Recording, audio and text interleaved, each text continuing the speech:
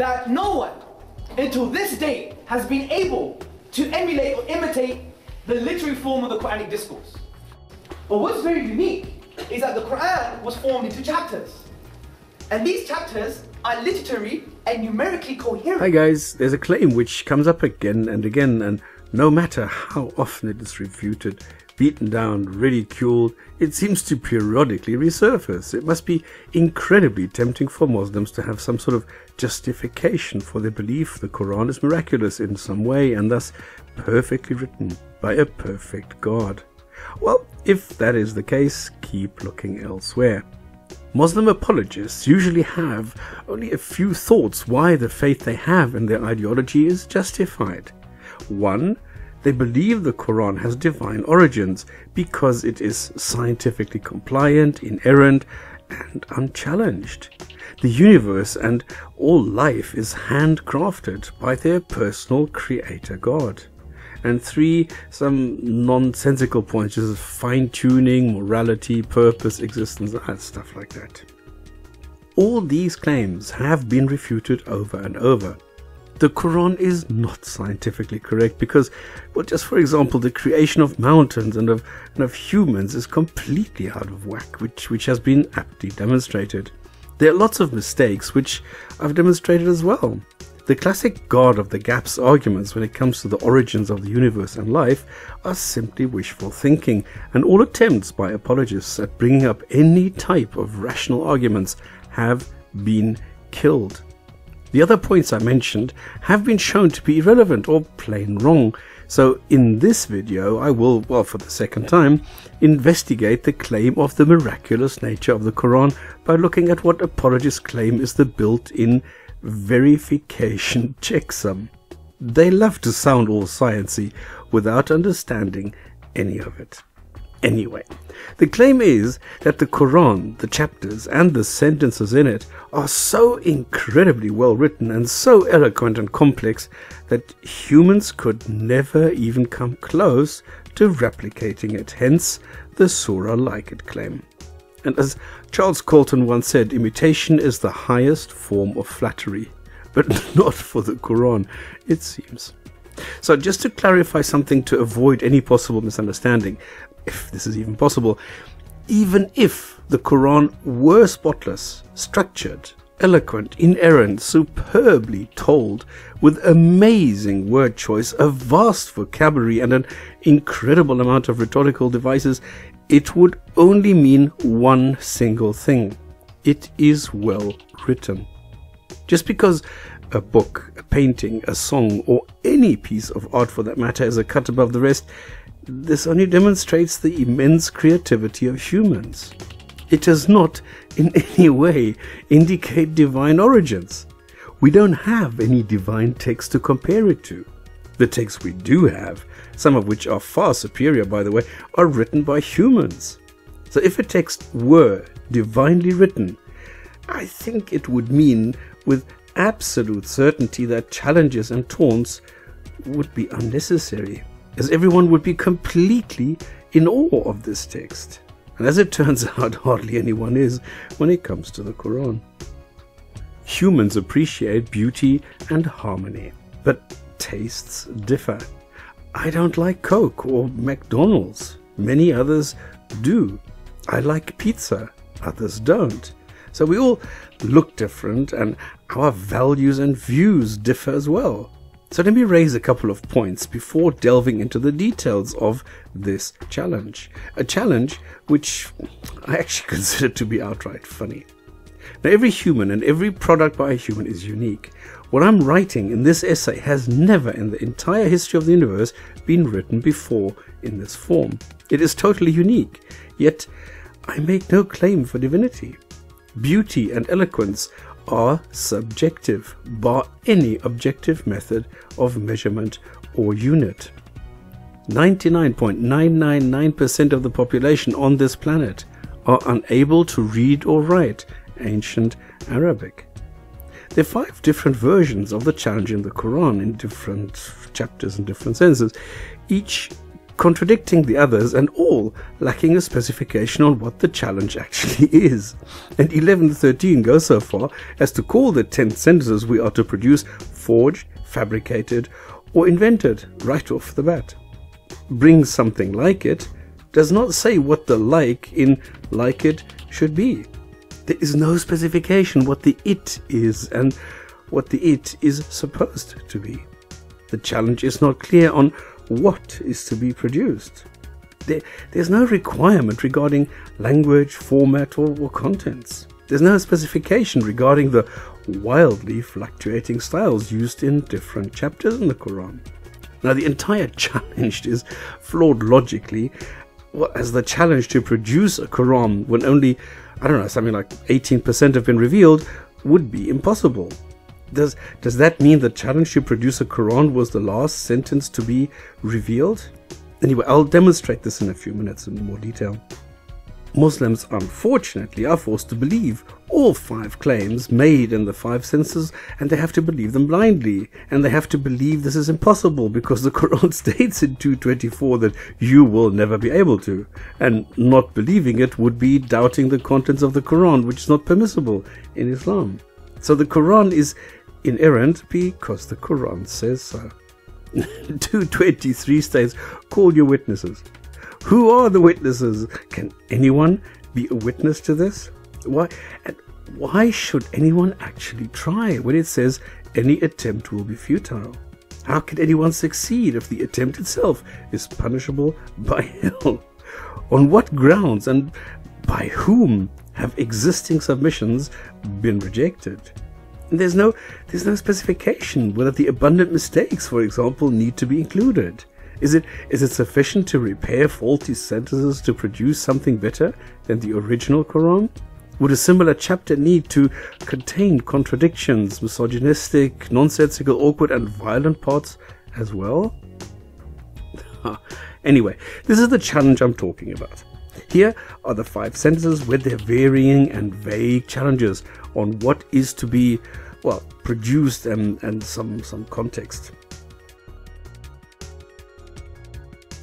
So, what does reality in the here and now have to say to this?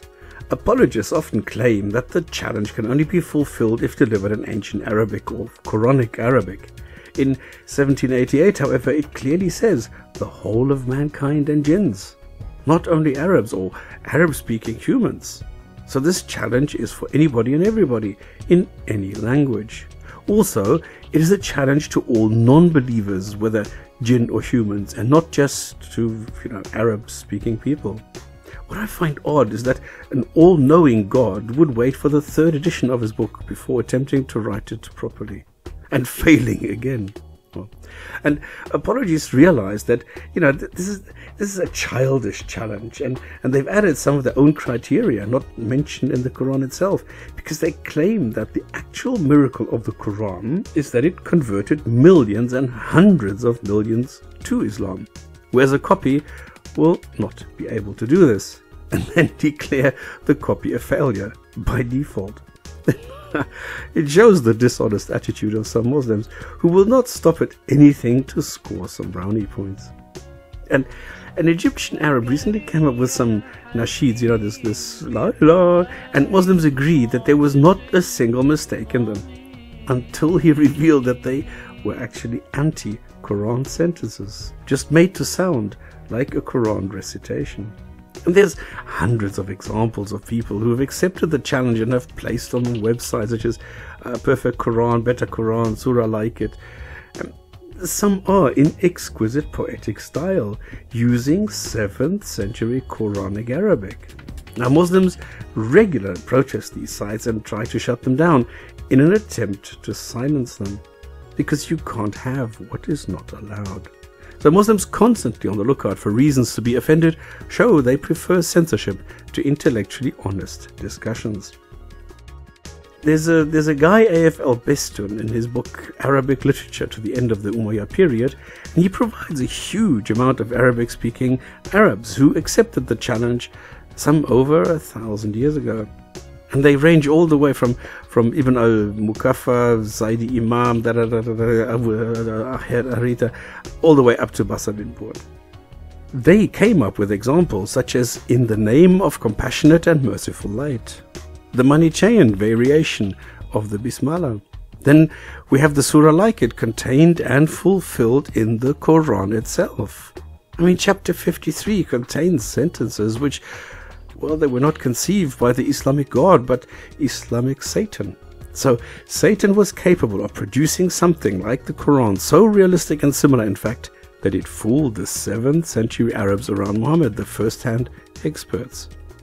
Now, historically, on the Arabian Peninsula just over 1,000 years ago, the Syriac and Nabatean used in the north and the Sabaic in the south, and the multitude of Bedouin dialects in the desert in between, they were vastly different. And that is when the Quran provided a common language for the entire Arabian Peninsula. And as such, it was indeed unique. So Muslims misunderstand comments by Orientalists who describe the Quran as a unique book, unsurpassed for centuries. I mean, how should any book, any chapter, or any sentence appear in this language? Ancient or classic Arabic is no longer used, and no books have appeared in this dead language for hundreds of years. So it is indeed unique.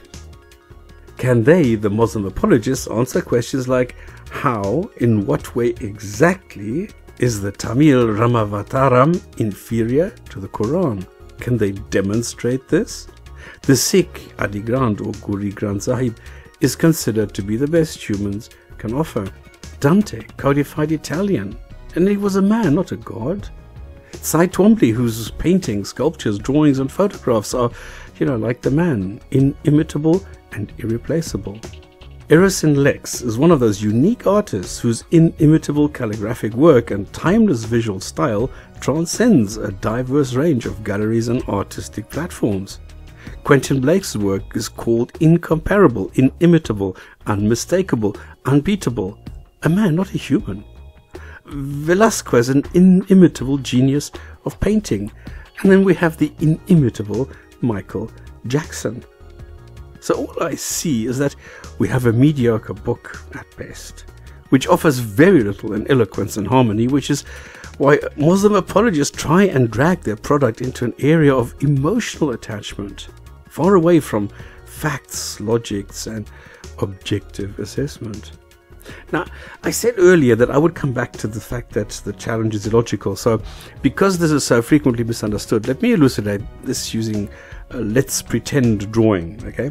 So if I take a timeline and I now add Muhammad's lifetime on there, this is the approximate time span of 23 years of when the Quran was allegedly and magically revealed. If I now take any point here, anywhere during the revelation, it is clear that the majority of the text has not been revealed yet, and thus nobody could possibly bring something like the Quran because the Quran was not complete yet, and thus did not exist as such. So nobody could provide a copy of what did not yet exist, demonstrating the childish and primitive nature of this challenge. It's like me saying you can't lick your elbow, and if you can't lick your elbow, a God exists. Should you now try licking your elbow, and you will be tortured as punishment for trying. And now let me finish building your elbow. That's how crazy it is.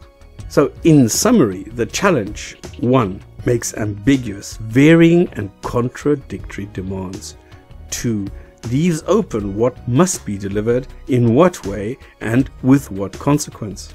3 is illogical, because you can't provide a Quran if it's not revealed yet. 4 states that it is impossible by definition, no matter what. And 5 threatens the applicant with eternal torture. So the Surah-Like-It-Challenge is childish, dishonest, illogical, downright silly, and irrelevant.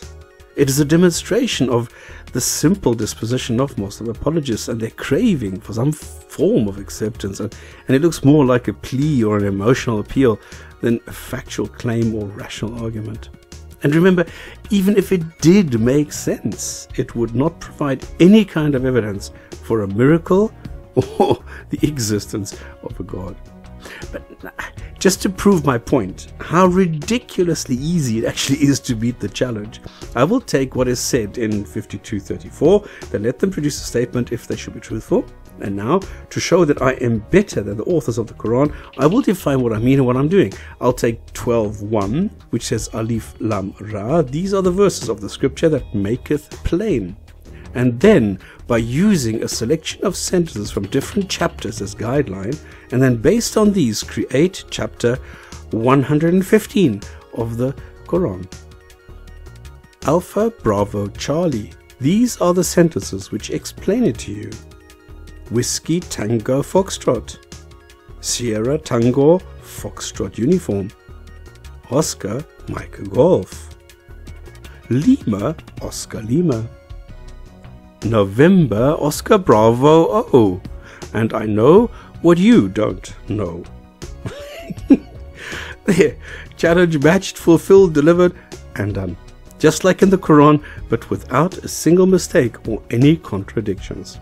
Unfortunately, only a God will know what they mean, just like in the Quran. You're welcome. Oh, caveat. Before you go crazy and women start throwing their hijabs at me, this does not mean I am a God. This does not mean your God just ceased to exist, in case you are that way inclined. But non-atheists will have to get used to the fact that scripture is neither special, nor holy, nor sacrosanct, nor are any religious texts anything near perfect. Again, you're welcome, and thank you for your time.